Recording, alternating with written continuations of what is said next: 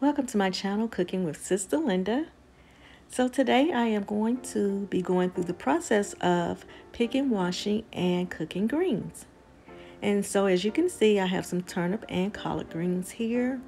And what I usually like to do is I like to leave the tie on and rinse the greens.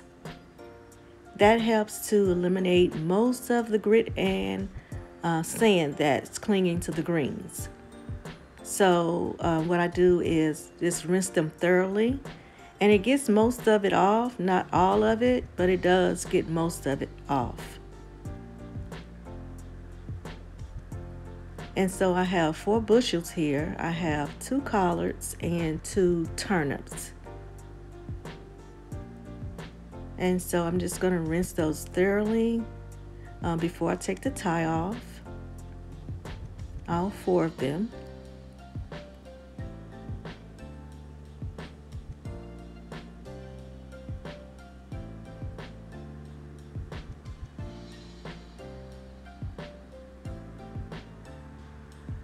And so now we'll start the picking process.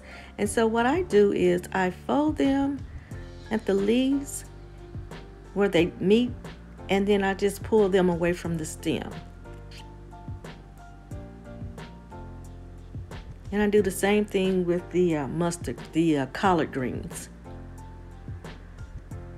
And you just keep folding and pulling that stem off until you've pretty much done them all.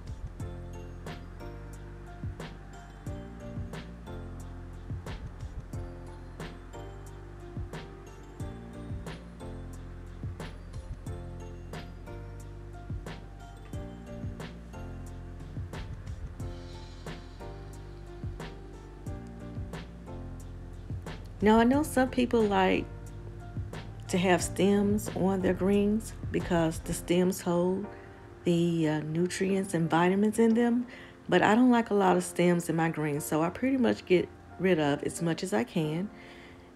It's your choice, it's up to you, to each its own. And so now we're starting the washing process. So you're just gonna fill your sink up with water and just wash with your hand. Shove them to the left and to the right. And then you just repeat the process until your water is no longer green or no longer have mud, sand, grit, or whatever else you may see in your greens that shouldn't be there. Anything that shouldn't be there, get it all out. And until your water is absolutely clear, then you just repeat the process.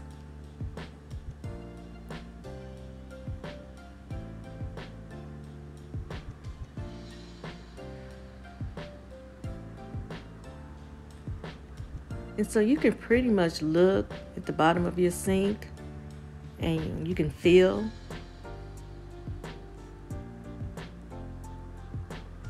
Now, if you can feel some sand, know that you need to rinse that sink out again and start the process over again. And wash and rinse those greens again. Now, you don't want to be eating your greens and then bite down on some grit. Absolutely not.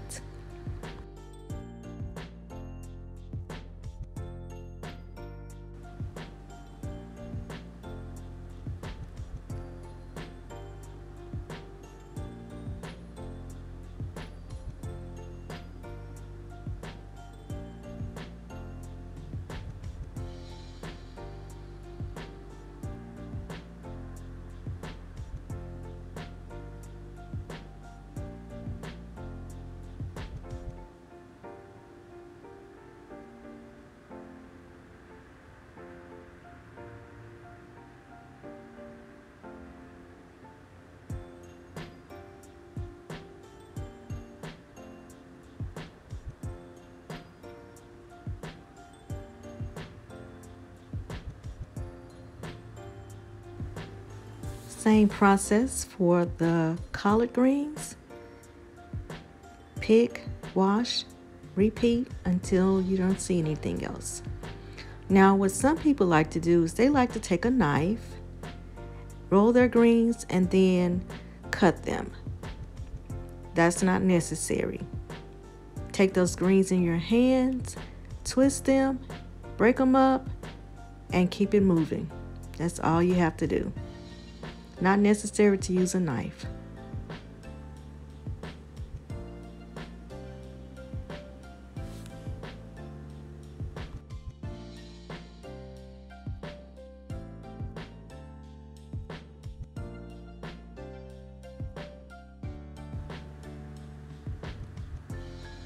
So I did the same picking and cleaning process for my collards as I did my turnips.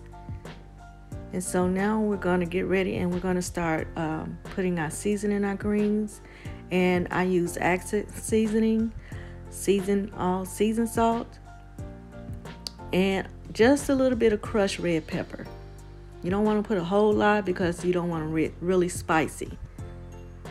And then again, it depends on you. To each its own, you do what you like. So now we're going to add our smoked ham hock or whatever meat you like to use to season your greens with. Now I know some people say or like to cook their meat separately, but I say it defeats the purpose. Your meat is to season your greens. So if you're cooking your meat separately, how is that going to season your greens? You can add that water back to your greens that you use to boil your meat in, but it's just not the same. I don't think so. To me, it defeats the purpose. All you have to do is make sure you add enough water to your greens, put your meat in there, turn your eye down low, cook it really slow for about 2 hours, and I promise you it will come out perfect. Just cook it slow. Now I only have one ham hock. Now these greens are going to cook down. When they cook down, it's not going to be as much as it looks like at all. So what I will do is transfer it to a smaller pot. Trust me when I tell you, if you cook your greens and your meat down low, you'll be just fine.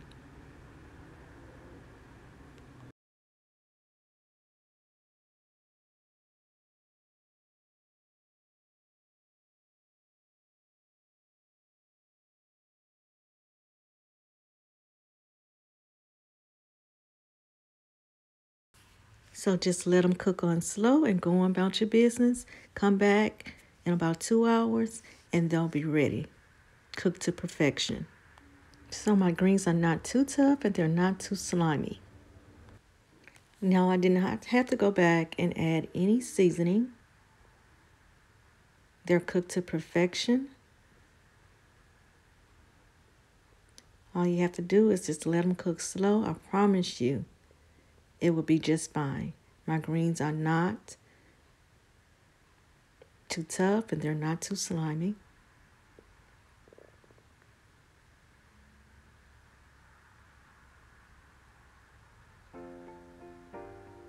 Now, if you just let these sit overnight, your season will soak in those greens. And when you get up the next day to eat these greens, they will be so good. Unbelievable. I hope you all enjoyed the video. Thanks for watching.